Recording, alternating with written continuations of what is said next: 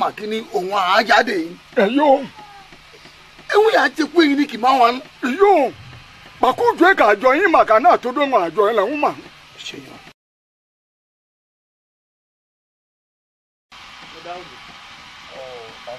baba computer go megba ere me ki pa bi enu ko o ka kini ku buraju ta ku du de en le si o ma ko mejo ku erin ni le oho ka kini ma o buraju ka bo ju ma mo e komita na ne ka du tan algu na o buraju yi to abo ye ni ujo ka ala anya jo yin ye le tu jal bel ka la che ma do to ohun le o ti le ti ku du ada megba baba computer awu ai mu de giwe ka je mi ade de ku erin ni wenu wa buraju o chimana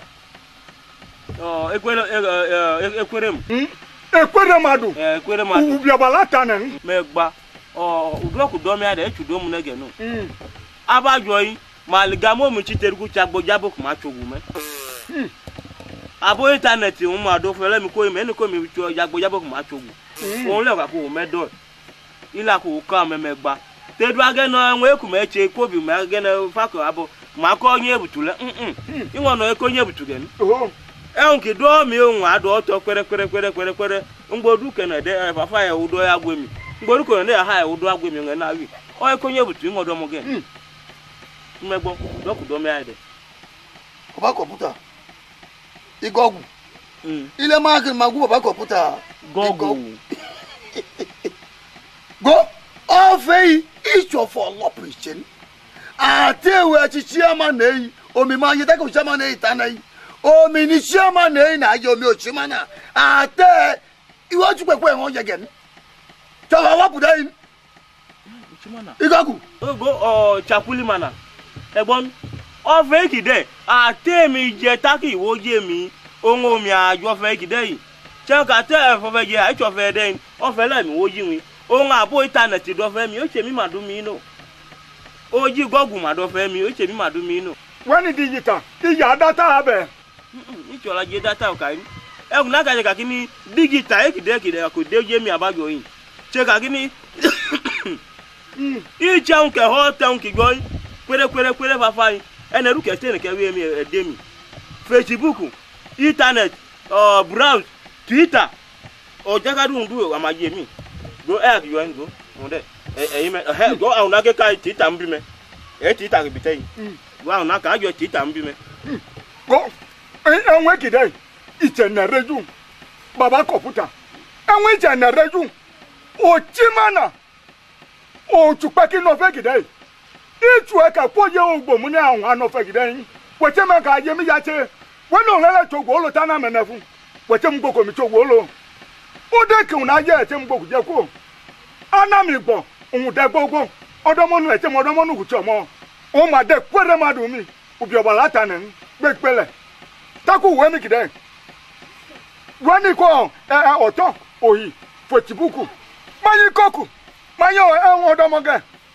tm la kide yi idana gale mi weche mo do gu igala ke wi hey agwe ka ya weche mo gu ene ku mi ache umelan amena oche gu ejula ma gu ejula igba kumani Facebook kuma kai igba kuma jane chechi gbo iko o ma jane cheko abo gala ma ne ogba yi ehun mi chegwa abakede ke mi chegwa na pete ehun na don wenu ate na ejo chimana na ate na ejo chimana eju na ato o ma do ke Facebook yi o ka do mo e ki ma do ke tie mu yi mani ma mo na ai do akuma do chogwo ko amudu chogwo ko amudu dage yin igbadu ke akola hun wani roko yela won me na ko yagu eju lai ehun ogun tepa won ma ya ko gu eju lai yela won ma do ke tie mu yi egbo ba go mi dago ye okwere madu ngbo kedere tinya lo era adabegu ete na ije adabegu ejalo era tinya lo ngbo kuna ate na ke dago egwu ke po dago mochi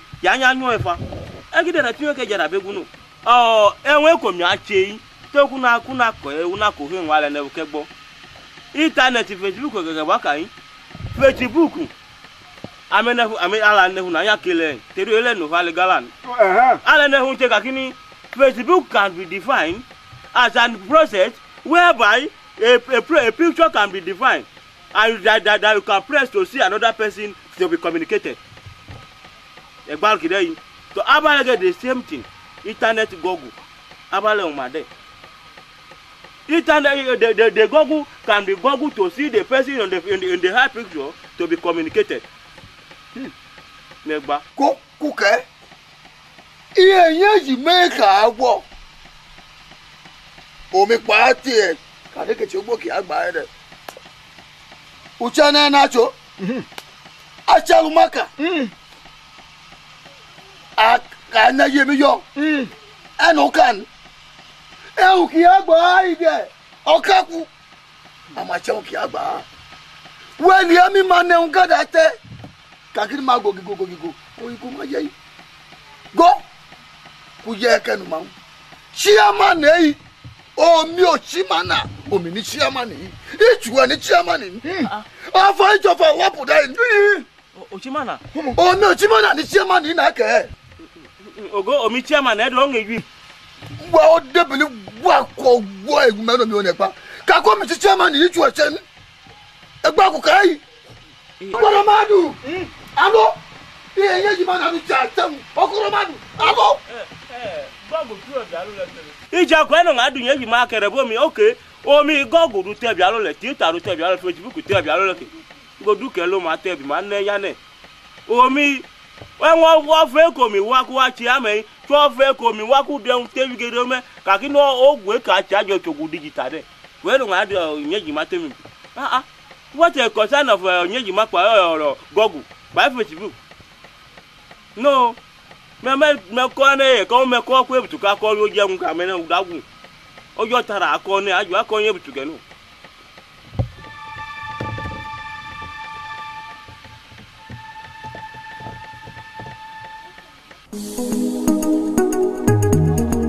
Akabale ki achabale choyo. Ki achabale. Akabale ki achabale choyo. Ki achabale o. Akabale ki achabale choyo. Ei kama cheni bake ko akabale ki achabale choyo nu. Akabale ki achabale o. Akabale ki achabale choyo nu. Amelia. Akabale ki achabale choyo gbo. Amelia.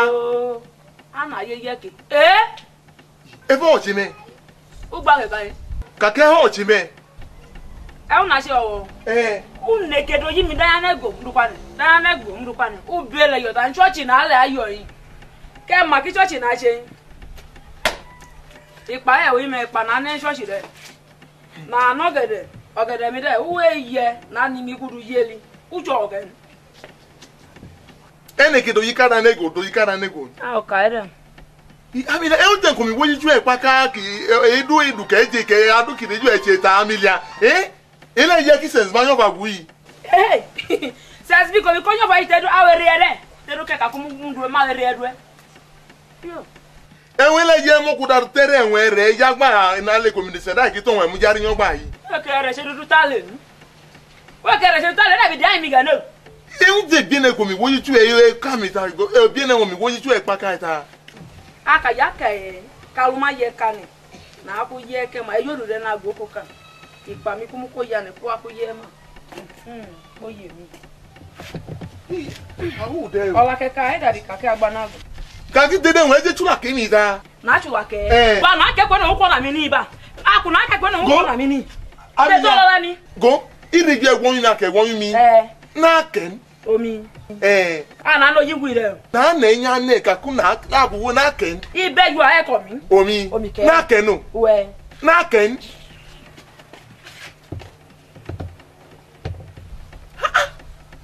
You did you don't like humanity. We go do to my bien ni kwa na eju je lo nga la ka te lelele. Ana ti chen weke. Wo la mi pa ku le kile. Wo la mi pa ku nya mi le. Ikodu me ndu ku to ma ni ko deju je lo te. Ukola jo yo yi ba. So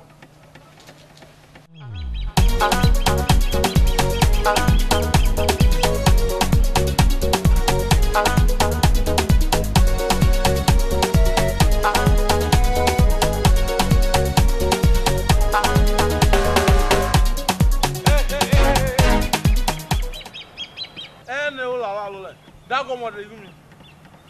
Egbo. E won hia yin. Ehe on ti we dago mo de yemi. Eyu aya na nche ore. Eje magu ekadago maki house rob eje. E mako yi eje. Ago yo nwa kwa ni ke lale ke takpa lale te yimi. Ohun ede wono adago, ohun ede wono adago. Baka ya na yoyon. Mada lewe kire kun lale ahai. Ma chubi yemi. Ma chubi. Ma chakale yemi. Ma chakala. We se ni kwele o ayo yin. E un shi ayin. Engi shi ayin mpe o e. We kadago yi eje. E wo se yi eje. E ma am yu che na adun ya kai bo ma ne ka ku ede wo man. Wo kide o ida kana la she. Ka o ma unu e she aka na kadago ime. O mi na ka yan. Dede we kadago me do mi da show da kai. Ene ki uli ogba akuna loyi. To ukun de. Ena du ki fe oeli, yen na du ki oeli do gba ile kure ege. Jali. Uwe ka na dago ya we ku. Icho mi awun. Eju wa ndun. Inu ma show mi goli tare na me. We je goli wo ku. Uwe ke ma mo mere won ke de ju agule. O ida ke mi gba. Ume oloyo. Se ke mu da le gba ko ni le. We. Ehe o mi le no. Eh ye oni. Uli no. Oli me. Ehe uli no. Uli ole me. We ku le o mi le no. Ama ne won ka pa abo e ke. O mi ku no we le. We ku le. We ka te na ka nyele du. Tuga de. Amone o yi ma yi fa fa ko ro ma nwa pa ni. Onwe na e ka la le te yemi ka ya de o yi. Aza o yo ki ye ka le shu no ro ni fa. Yoko ehe gudu ngom dabia na se ka gwegwa na ya teta ne na dabia otu nya lele yiye ege eye na tetwalo Àwọn onugo onugo ma kini onugo ni chabapa komisi lada ni ojide o ya no mi ni gbo komide oko ewo ki ya toga ko bukun na jaja gbole o ma daga nu yin no lati ikakanyin mo ru pam eyu jeju bia eyu ku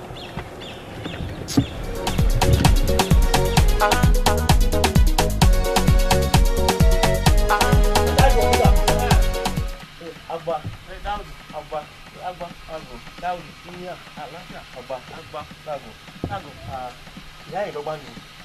Ya ni. Ni now. Agba.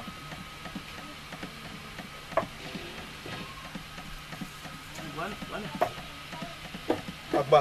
Agba Dago. Agba. Awen. Afia lo. Agba. Oh.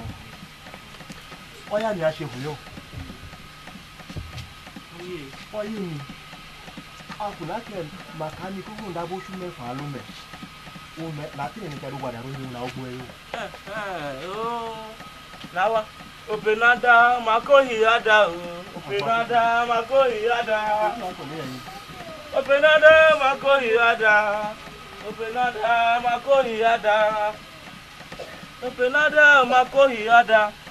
Openada makohiada. Oh, agba. Teru man ma gwo ta maligogo.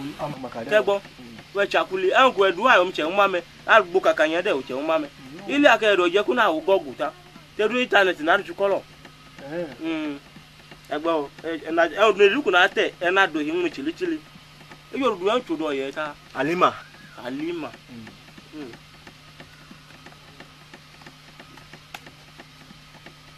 Okay. Okay. Ubile ha odomo nu oye chita omodomo nu chi. Muda mi le bonu no. Mba. Omo ro bo meji. Ogbo meji. O ti tu.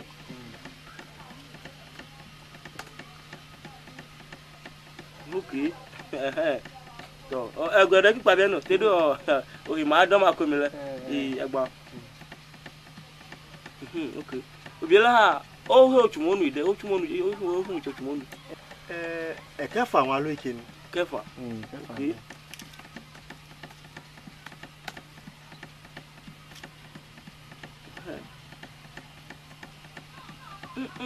Oh,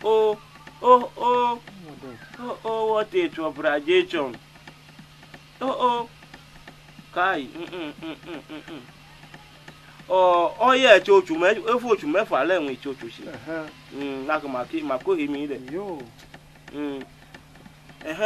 Ubile ko yo de ochu mefa yin. Many oye iche na nke achu. Many che mo ye dua. Uhu scan. Changu ho ye scan. Te du many oye le. It's on atmospherical condition. Hey, go. Go. On let it. Yeah, like I go on let it. It's at atmospherical condition. That is unconducive, baby. On land with one of you. You understand, ba? Each young can make more idua. Taku who scan. After who scan le. Taka mi virus do ki de hunle. Pa mi jams do ki de hunle. Taku ma format.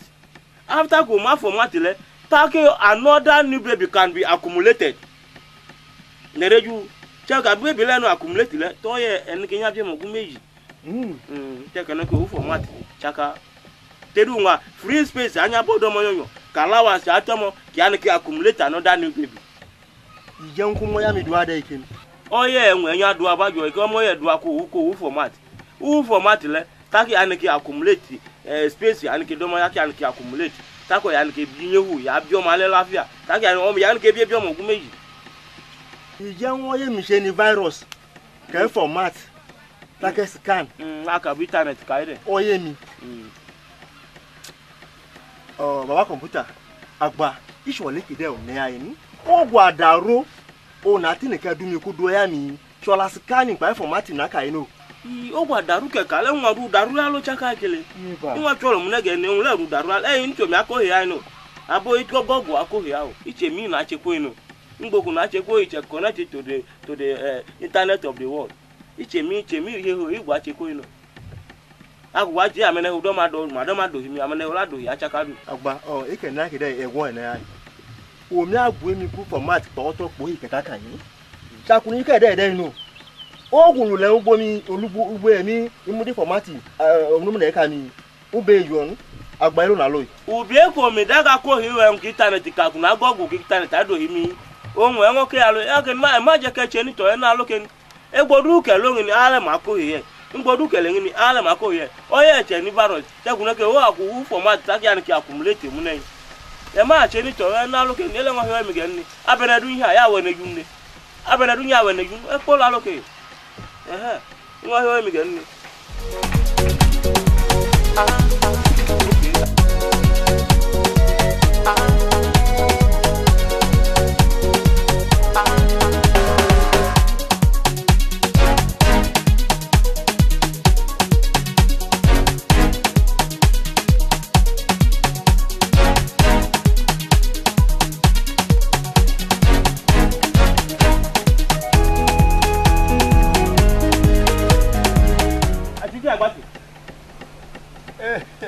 lago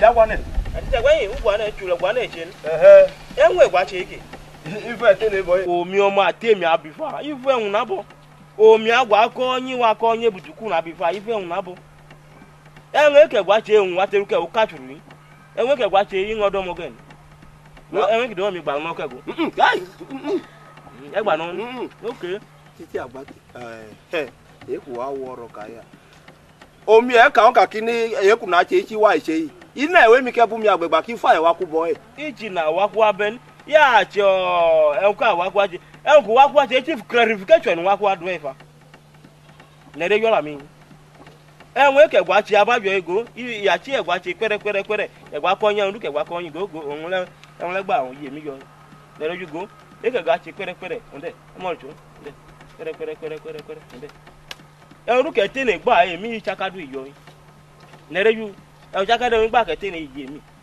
iwon ne ke won ko onye wa ke wa ko onye butugen e gba ku na ke yi ila ready teru ke ni ke du bi mi teru omi ate chairman area traditional culture of Nigeria o chi chairman ma yo madumi kai we ke dago atewe won apo ohun cheun yo ichuwe no babogi go apo ohun cheun o chi chairman na obiki akui adofe nenutan takwe akomi akekide ji wa ise omi akoyun ubi kubabe eku ene kete kado ma chaka che kado fe hun ohun to si manai taku eku gboke ku ami aka mi kaki iwa ohun mi la ko orun gomi enwe ke gwa ka ajo yi clarification na man ni atoke akede ilale we ko je ko kuma ele mo kuma me yuda ba na ma chale de kin o che ke wa ka kin enku na tere ku ke ajo che ka kini we are in a global war da oku na hoke ifa ku eno mi ki mu kari yen ba ko yo ku le ku ma mu irutane ohun ma ko mi pa family po ni che ifa we nu komi kumdu da ho e katinyo enwe komi waka we che kakini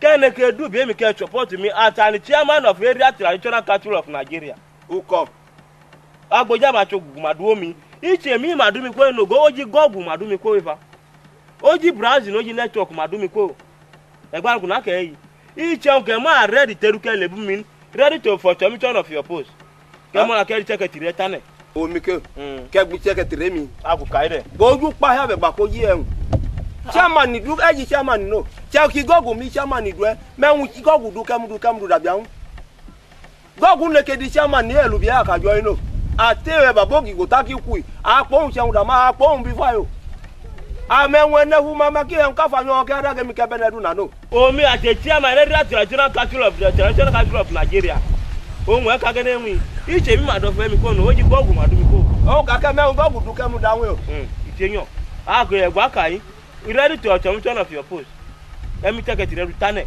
imana na ngba ke jo wu ka churuba omi ku dago ya che chairman ni o ma di chairman ni egba una ke yi ya am I ready ke le bumin okay let's go continuously go ye mo secretary mi kwa ke kai ye le na che no okay ba ke le o ye e ma le bo no ye mi a le bo okay o ko won fe mi da we no gogo le ki gbo mo ki ado o fe a ti gile ka ma nu ma nle me un du ka mu da to itenyo ojo ki ma bere yun du ke na agbo mi ate chairman o mi ma mu chagbo yi me ingo na lu ke che ke no o ma agbo yi cha ayo yin e ke wa che u ka churu ene du won gbo ya che won ke wa che ke egba na ke yi egbo ba ke gbon o yi ko ake ati te egba ti enwe ki de ku na ke better good news on that way o we reject akefu reject ohe omi me o lewe na me ne fani lati ka ti de 39 ki che di 3 o mi do eno uhe mi ke me eje ke lebu mi e ko secretary continuously e ma lebu mi secretary dissolve bye bye ka ti ele ole e ti unle egbo e ti o last card ye o ole ide menwu gogu du ke menwu du ke mu down ne di chairman agboye enwe che gba ko ye wo ma du ele egboye mi no icha ko ti ma na won ado fe nwe ke he ka ya yan la lo le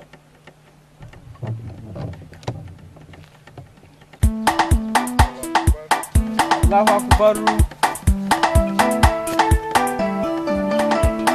Allahu akbar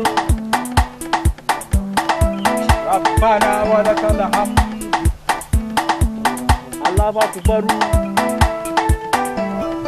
Allahu akbar Allahu akbar Allahu akbar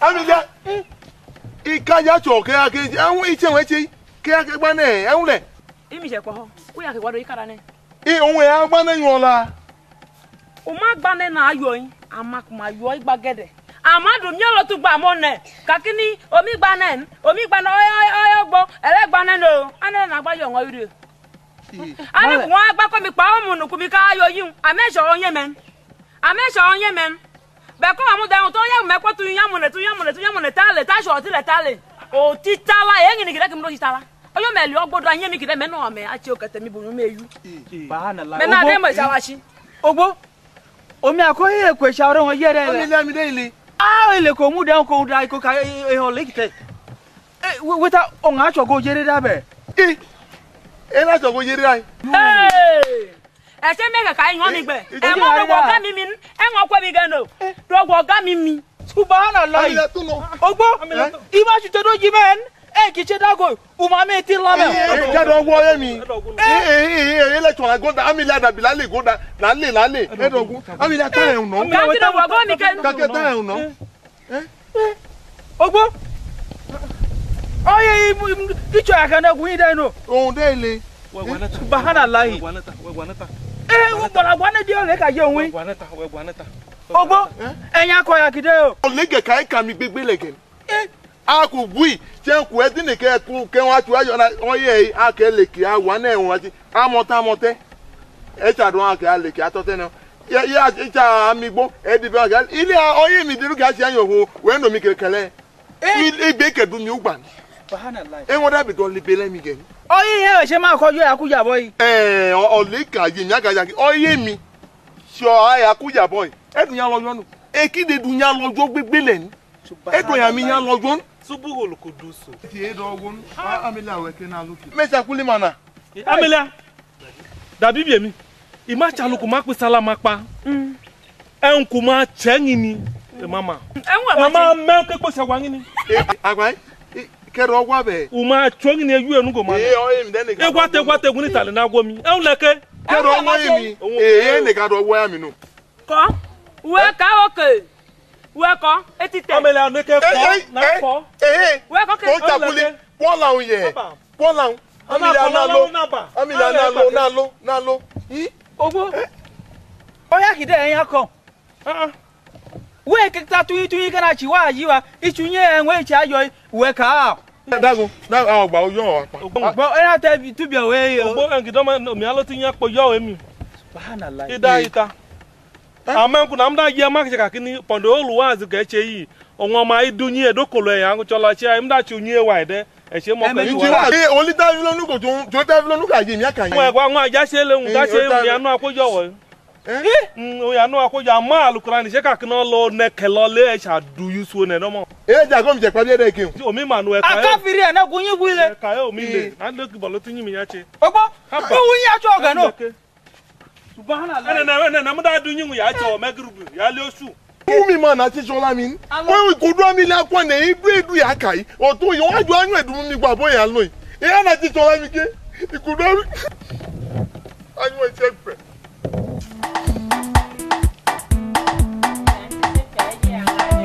Agiji anga kama le church genyo pastor meni ku try ku fe lita ku lotunyin. Ka me gini ka kun pa we. Chole emin awere mesi ba madu no me yiwe won yo mi do no. Aba anya chole la mo le o to la do anteju se la kiki do e kini ke mu babo ji eten. Oh. Iye no. Ere do mi te ye o ta ko. Abu mi ka pastor agba. E kwa ni ka e je ade ka shaga. A shadwa. Ojo ise oko mesi ba ke do anti se fi are akini ke won ko legba boji te fonu Jesus. Ami o. O ka la se ki ma se jo do yo ki me legba be. Ami o. Abekai.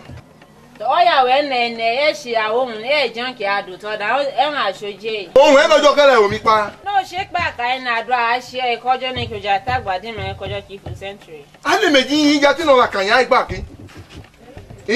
Ojo onu go te ka ye ni alikubuwa bilikubuwa e o tabire yin ke mitili bi mitili ego ohun ma dun ego yi e o ki chale yeun ohun pe won ajo yi we ku e mo la mama e lelubo ka ne bi mama do pa Jesus Christ ma ya ko la mama me ti mi ba ke ti mi e un leke O chaka asoja re na. agbodo joju agwa we agwo ye we se bile e wan ebili ohun egwa yi ebile se Bẹ́ẹ̀ mi wọ́ yóò kébìrì kìí ṣe mí náà ṣàyẹ̀wò ọmọ ẹ̀yìn ni. Ugbe lọ́jọ́ lè ṣe.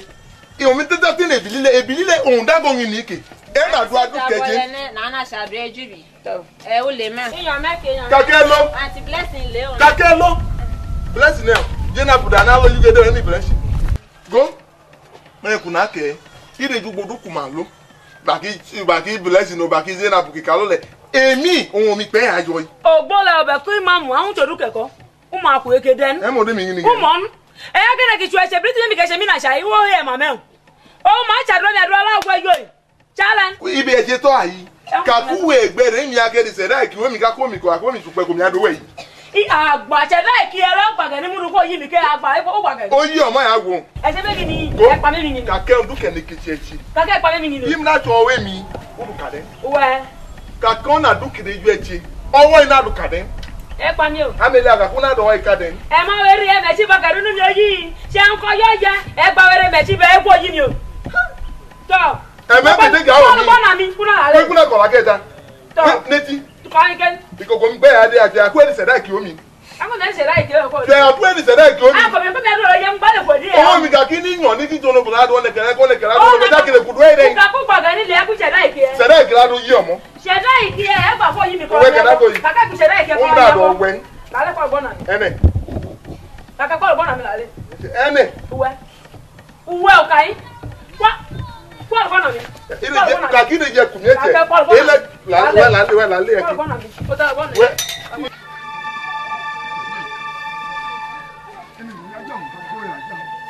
Kwere madu. Kwere madu. Daud. Ana kala me. Ikobuta. Ikoku. Agba agba. Gbogbo na. Agba. O labi akodu. Ole kule adeke o. O teru oga aye garaje o ma gbonu. Ole mi de kolo. Oho. Ego ehun na ka oye le kila ke dubi mi. Ise ke po dubi mi ehun kide ki ehun kide computer kide o mi. Amene fu ma du ma da pili po we ma cho we mi na du le an. Ma da pili je ke po dubi mi. Obi ele se won ka tege no. E ki te ile ma duwa. Obi ele ma di moto le bi won amanyu. Ila ke kele ke ken ge je ke tubi mi de ko mi kune ke o fi chi. Wa che ma ka gini ahun kide ma du mi po we ma. E ke ka iha ke. Ka kini go ngbo kala jele o mo le ju ago ifa. Egbon ehun na te ke e je ke da ke po dago ke po tubi bi. E mi ki ta ile ma du ma da po we ma. Ma gbo ta ku ma le gogo. Yo. Ma hadu je won alude ni. To. Akidede. Chenyu age. Chenyu mu da bala ka. Ko mi ana nwe gide ko mi awon na du ti Facebook. Ma yin koku. Ah de do kala ke. Tita. Chango mi adu chango la gba. Chenyu mi me. Ego o mi po te tutulu no yo e ko yan na gbadu. Eko mi gwa che ku wa de le. Ehun na ke o jele de. Ka kilo ko me ja ko yan na ngo du pe nge. Te o la me na hwe gide shi aka na do to kwere. Agego na idede. Go area kide. Go amo ka ama ji hun jogba ka ma du bi fa hun ji hun jogba. Ama go ateli kide. Akuba na jare. Oh na chaja. Na chaja de. Ama le jo la le gba. E wa mo te ne hun. Gbona koka. Elele. Gbona koka.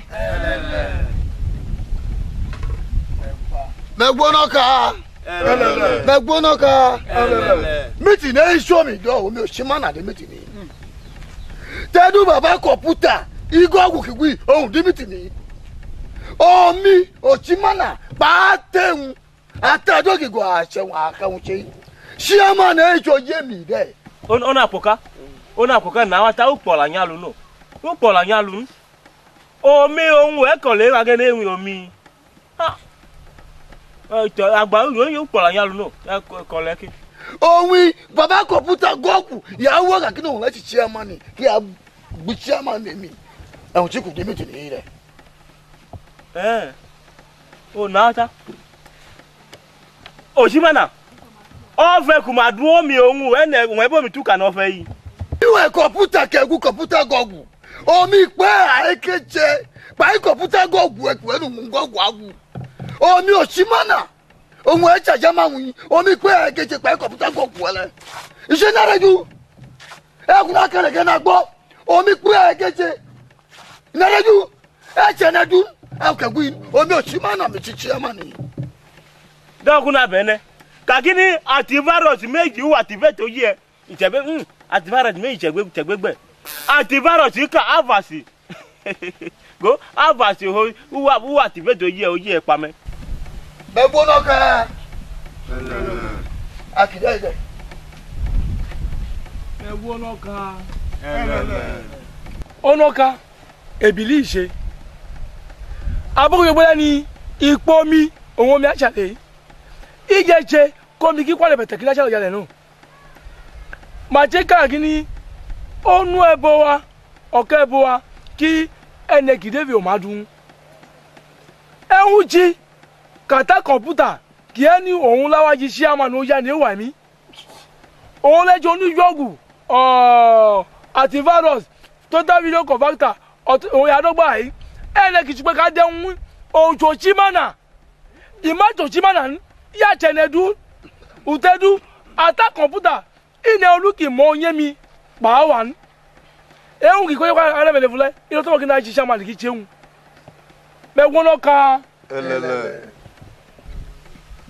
Oni gbele. E ka ko la kuleku kai. Ungo mai kai be kan ngo molagen. Pe gba ka ti moto gbogbo taka asogu yoyo yi. Ka de na asogu gbogbo wa. Baba computer gide amono. E gba gubogu je ki legudu ka pa ma asogu yi. Aya jenu madomo. Shaba se yin je madomo. iya chako simana unga akpa ma che gbogbo awanyi ni a che ka kini che ke ofe ya yo chako simana unga do fe gide hu ka lele alukadu newo keke de taku baba computer yangi ni agbo agwa ne kakunge unge no gogu o internet Facebook ikene uladu ayo aka ka le bon le kere ka da beguje tori chalo kaka ku abakwa ne de no okay im dalu ka le kojo dawa ichako simana un no fe gide to ikoyi iya kakini onge ayen pohu kita lo ba mecho pohu ohudu ki aloin anya chopo unyoyo megunoka Egunoka. Onoka. Oh, kayo mi kudago. Na du na de hoja koja kibieno. Ta ko ma ki gu ke no leti computer ki lo igo akudago che kedo mi ma pa bien gba ki so mi den. Ta ko ma ikwe mi mudabo himi ni mudabia ma he nka gbanyo owo e no letu baba computer ko leti chairman atowu ya lele gbogbo anu pe mi aro otun mi eju. Apa te won a chewe kide da man. Ale ta ki ya gbogbo mi ki aro otun mi eju ke. Go ka ya memeju akai ikola meme po bie ko mu ba mi me ko mi aba o me idoru ka ike computer un du gbodu ki ko chepo ki wa ka ko de ke omi aba un me gbono ka we ke ngogui ewe ewe cheche ndun la we na me na lati kati de chechire ki cheditiri ewe ne ni hayin na reju teru we bebo mi ojo kwemi temin na reju ewe ke gwegui go u down na ke cheku ati amaro okukui adobe premier promo cc cheku activate to ye ewe pogi me onoka ola unki wunyi like ati e onugo ola unki waka mi cheche onyi mi de o egbe na ke ba ite si literally e onugo o nawa nawa dagota gwane eje mi don't allow me to venture my step on you. Omega. Omikele. Don't let me venture my step on you. Like two antivirus, me I did two antivirus. One antivirus, two activate me. I do you at me. I basically take me. I swear to God. No, you just told the ball. I do and your face. Oh, where do you come? You all Amica. Many or Latin Omega double you. Chaga wala kan imuna rana na yu da o ka mutu rewe yu kan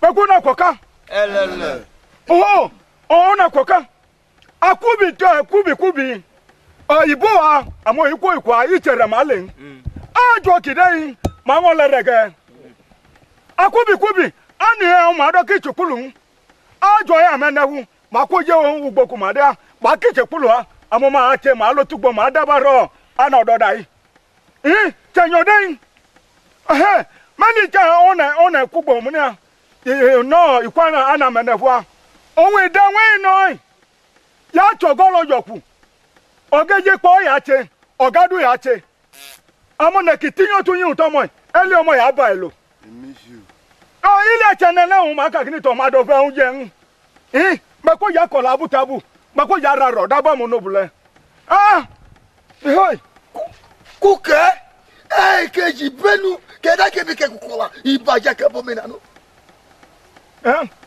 ona ke gwana egbe kukai ko gwane ame uje ya chichen eku ya tene ku ere teuchu itebina Oshimana Ochugbede oyuyoi kedongi ni utachegu do me apope me megba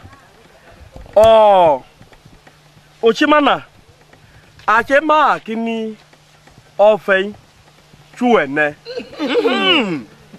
ama akoma ya computer won le ai ke no fe le won ko awon tuka nai ise nyogbo tedu che ko me enwon memelete kene meyi matuka nan ba ke on leyan tan ogelede egbo ile a we agachi bogi yo ko yo ye ke mi ti ne don ni omi aba me bike ile a me me bien ni du omi enenne ki da bi olotunyin ki nya molan ki da bia de me mu da bi emi ebiengi ni le na anya du nga te nene okoka ene na anya nwa la le na anejumeli ene du ke nweun na keloka emi chama le o fe ki gbo ba ole ipoji me Ipoji. o be won le mu won ise browse ise to go ise the virus ise to ta video ko bata ma o shomo egba ke do chede hun chaka amenko amane kolome ile amegba agdala gomi kuna mele Kaiwe ke kokoro ma dule ba kokoro ma won.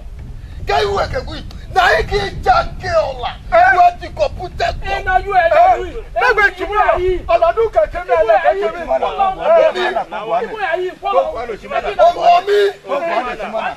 Ojimana go e ma kini chenko na edubie chege ndu ke cheko na madubie ta na e ba ke no ko bi ta agidago kuma yi agidago kuma go you are a team that was created on children the gbachike a team with a double challenger Ma wo nyalu e.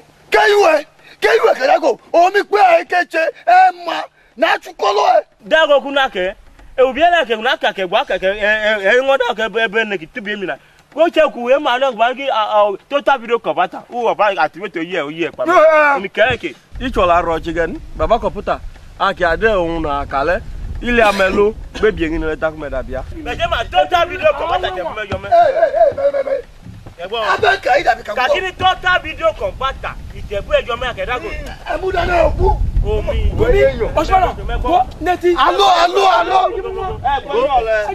Ọjọ́ mi o ya ka pe kaka lo alo ni agba wa ka lo e o no gwe kai e o no gwe kai ichegba kojo ko wa ebi ngini ami ọjọ́ mi bi okodo ma ya alkide kai obejen akojen unya na ke pa na agbode ti jogu e jole ijo otuta mi ko bata ija the virus ojo ogi mu won e mele ka se se de ni agbe ele ne ki aje ke ate woman ko chai ne wi aje Go ama ko te ko bi de.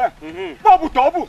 O ma te ojo mu na ma follow yo mu na. woman for not check ene ke na ndu ke che gbo kati virus oshimana ha ni ogi yo ise isu pe kidi be yen uke keke ni acha oki ma yan gen agobi ka ke bi yin ma denwa ya na ime wa du tale ki a ma edu hun ma we bi fe butu ene bi fa computer bene ni ido ya do go lo jogu ya do go ge ye po e oyin ma mo na che ko e ya achogu na le ja do gu ya do ga la mo na yi ebi yin ngo me gba ka ko ye won che ko e won rugo e yi to bi yu gba mama ko na do we na bi mama ta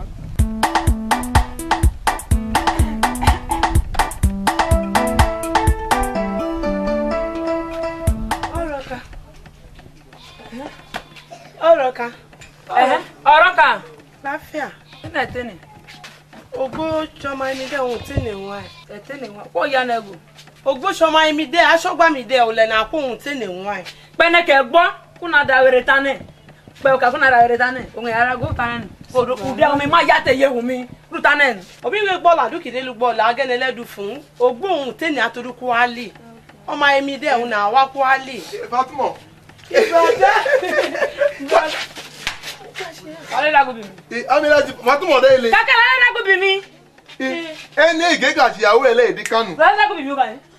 kanu ide ko Emi e la go kai. Ikanu. Ba ki Kaduna. Ngbo ke ko an. Ikanu pa Kaduna ya ye wu iche. Do mimi. Oye dede abe. amila mi de ile Eyo ye ko ho. Eyo, says bi ham be kayo o shado yimin. Akwato mi ene. Awo e cho ma yo gbo han. E gba ku ma ri se dai ke mi gbo ero. Obi ola be ko ska be ko ye mu e cho mo. Kako me ma ko ma yo gbo we. Bede mu da go ole inu. gile agwa na ki omi mo dego Sire ki a se ya. Kake la to bi mi. La to bi mi. oh Fatima go ide se mesolasi ugbodu kende ke likele na te ko ye mama be da cha ki ma ye nne a ko mi tun ya kan ya temi de Eki broda kaya abu na ase ogbo na lo What are ajo you? na ko ni atu. La te ye hu mi. lo Ah, lo te ye hu mi. Eye he mi. wọ́n lẹ́kẹ̀ẹ́ mẹ́ta ṣe èèyàn náà. Kake ma te ne ka mo ne ma abu yi oro ka en eye hu mi. àmọ́ ẹ̀rín mẹ́ta yan ẹ̀ ṣe o. Anyu arere je o.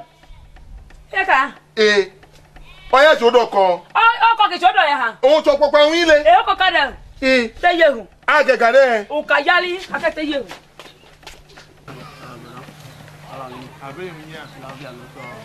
Oh, well, where I will let me to know you. me ke na ona na yo tele ki berele no Ah, kidede. brother Nago. le school mi un le ugbo e oko uchua because editor on le na loro yinwi amen ka ro me 10,000 men ka rai ato na gbere ke ma shuwe nu nene mu ne le ule gbere brother Ah, kidede. agba ke mu mi gba brother Jinyo. E ma ge ji ka eyu gbititi enwe ka sha lo yi. Eyu tota gide eyanyan. Tedu je ku eyan na to pe mi tu emi o ene. ah de Ijo nya ga kini e ki luju gbo kedele nu. E na cheun du e eyu tota gide. nyanyan Ojo ki ane ale. ami Ya na reju ba. yes U ti ne un du o yo na ti ni ku gbomo nu. Gbegbe. Ya na reju. Ogeja. Ile oki emudule e wura. Ona du kidele. Ya je ga ama. Ona mane ki won ja mi lige ni. Aele. Iku ewe mi. E kola e ye wa ya nen. Ogbo, wa pe me. Weta o ma ye we ki wuwi. Ichi ime yu wan ne. E wa mi lage ni. oroka Agbago mu gwa eru kam da ta yipu e. Mu da bi ta yipu e ka yipu mu awute no gwen. E ogbo. Wo ma mi gbere. School ma no ko oko mo sun. Oko ke te ne si 10,000. Ino ni asin. Omi ate ne kan palo e. Ogbo, sekulu ma no mi Eh, ko. ogbo abuke. Ana, egbeyan ana. Sekulu ma no mi ko. Ọkọ mo su mi ohun wọ́n gbà yìí. Ọkọ kuna tele si 10,000. Ilé ayé kadu mi kuna lo ku dàbí abamo. Ole ke ka edo mi bon. Oyi ate abeba ki ye o lehun elegbere mi o yi enwe du gbe mi da. O ja te pa ye. E na unda. E do hi unu ko mi ripo na do hi. Ne ti ke gbo ke e ke yan ki gbere mi. Sha ko mi wunye wele. Sha ko mi ki wunya ya te wa. I ma gbere mi emi. E ki do nwe mi le. O sugbe emi ko mi wa wule ke do mi de. Agba yen e gbo ke le nu ta. A ko mi pe eyo yi. Lo to mo ke ko le. E waneta. Waneta. To ele wa bo yin kin. Go e yon la ta un don le ta. unu do mi do Go ya mo don. Ọkọ tẹ o. Go. Oko ki de le mu pa pe fo ke mu do ma e. E me ku mi aka we. Ya. na O keke do we Eh. yi. O mi du we. eh Ya na reju. Nyanyan. O mi piti ku du ele na da be do mu ne. Ile e mo ko ki do we du mi. Ku na mu du ama gboko. le brother we ka ne no Eh? mo ke brother yan na na mu do E me ti na ke yi. We do ko le o mi ge. O keke de. A ko mi gba yi. O won gba na ka ko mi da bi du a ko mi gba ge. Ya na reju. ma okay ke gba yi ake mo ke gba mi pe awon cho ma ire no to ku etu ye oyi dole Ya bia. Ena panu charu e. Ya da bia. Kaka na panu charu. ya na lo mi o Ya da bia. Kaka je mu e panu. E ka kam ta ipu e. Ilé ku da de yìí. Ku e da do mi ji. O mi. E un rupe pohun. E un rupe n. A ma ti de ma de pa en rupe n. Ule. Alua. Ulo ye ku le he we la to jali. E yu le le ti yo gba. Bu mi na du ki Ohun le. ani mi awon ko mi ko ado mi ji. Ke do mi ji. Ojo ki mi pa edo ekin. Ehun ku mete ne ipoji re. O le gwa oye le pa. O na lu ma be lulugu. Megba. Ole nyinyi. Ingo re fo yiyige. Ojo ku da mele. Ojo le won ajo ngini ike. Ojo meyo lia. Odo yin ama jade. Ojo me bi lia. Idabale. Uwe. Wa na kelo kecha ne de ngami. Ọjọ́ mebi okodo wọn ma yagen. Ọjọ́ ka da yin nílẹ̀, ọjọ́ nle ohun wa yin deki. Omi ya yo tutu kala. Na nya cha na eche duku ma mi hajo yi. Ingale du kojo ka ki figa cha kan da goja pata ya figa. Ene ki no ve unga waka du yin de. Omi awa o che ke komi kuna ya je kuwa. Meke juru mi kuma na gen kuna ya che yi.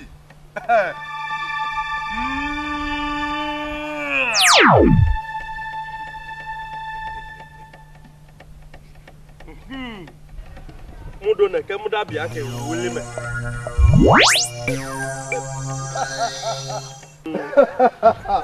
Epo yi ma na ma bu to ko. Ingale kojo ka ki figa cha kan da goja pata ya figa. Uwe. Loka ya de ngami. Ekwere madu. Ngoya. Ubi obalata nan. Dunga makalo. Ekwere madu ubi obalata nan. Onwamaka.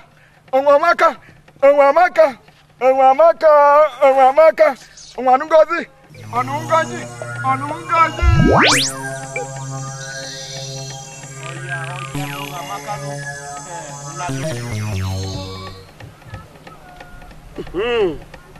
Ngowi elime. Ngomudabia.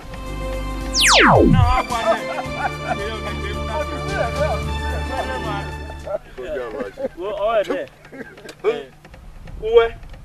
Look at the ngami. Yo maybe yo. Okodo majan.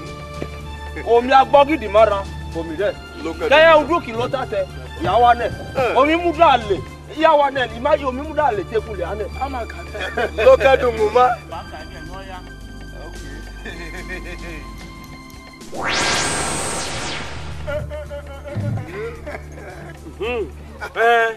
Uweli me muda bianeke. We muda bianeke lia.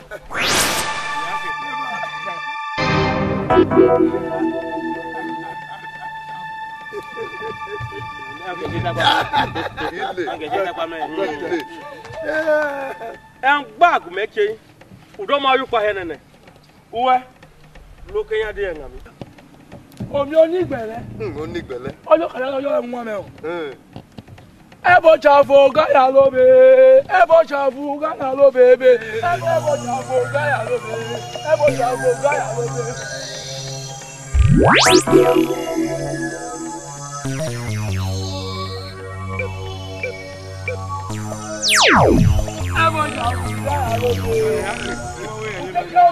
Agba. Ale ne. Ma ne juma do. Akuri bo mi. Oyo mebi okodo majan. Oshimana. Meno gi yodo ya o ya abi again. Ojo kadalo se ni ike. O ma ya computer. Aru kan ru de. Ise no gi yoge. O ma ya computer. Egbe ye de. Omi enekele computer. Omi enekele Google. Omi enekele Facebook, enekele Twitter. Bete made na chi bete yi. Me fero je kuna dun amekumego. Na kolo memele. Me ko ju omokume na go mi. Dungole de.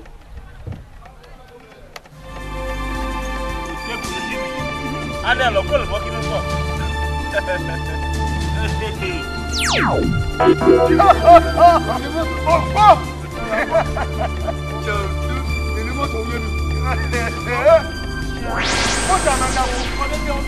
Oma ya computer. Wamdo na kele yake. Wamdo na kele yake. Ayamu. Ogbo kabidu. Ayamu. Mudo na kele ya. Ibete made na chi bete ofuro gboro yi.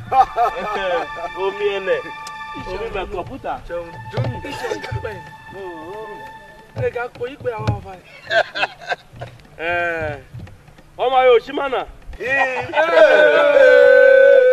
kele mejo. Lo ike ede. Lo kenya de ngamike.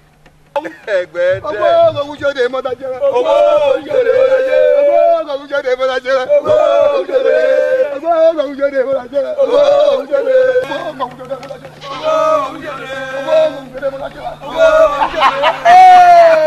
Omi sa ko chimana. Nuka ne. Emena kuche mingi no mi ke. Nuka wani. Ema to mamidu. Akologbo. Wo fa fa de cha.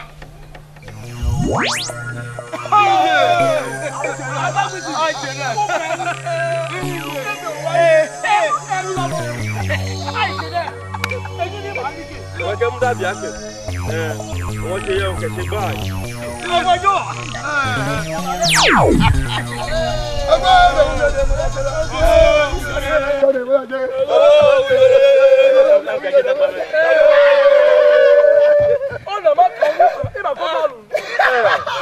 Wọ́n bá yẹ. Ẹkùn mẹ́ṣẹ́ báyìí. Uche li o. Akùnà àṣẹ lì. Mẹ́ṣẹ́ mà. Kàkíní. Aka máa tí àìdè ṣe. Tákì wo yé mi. Alẹ́ nà á yá ṣe yín. Ọgọ́ wa ní gbogbo. Ó kákùn náà tù yí yín ẹkùn mẹ́ṣẹ́ yín. ya ya mi begwu eku a ma anya gbonyu mi egbo atabe chimana agerida dokiti ucheli akoma ya computer ki arida di moto ya menevu emi omi won cheli ge ni moto ni ki ma je je ma ro ya ni ageni wo la je o chimana ku ka kini une ke ba mi begwu wa yuma ya nku na re mi yuman e ja po na bien luka mo wo di papa o mi ti chamani ena du kidefe oye ki enu wa chogu o ma ya computer on chagbo yi mai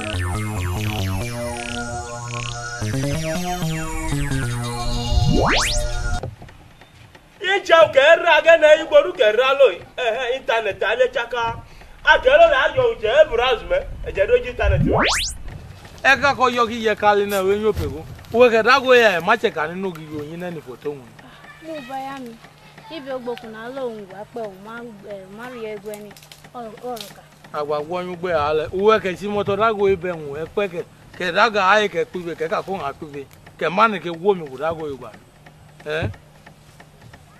one na tene ya go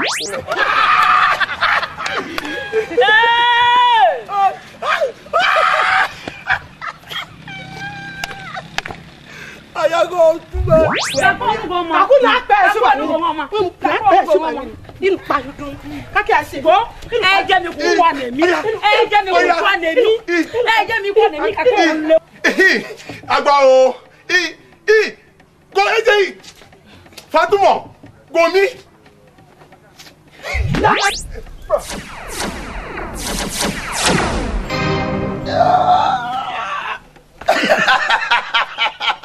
imoto makaya da o ke pa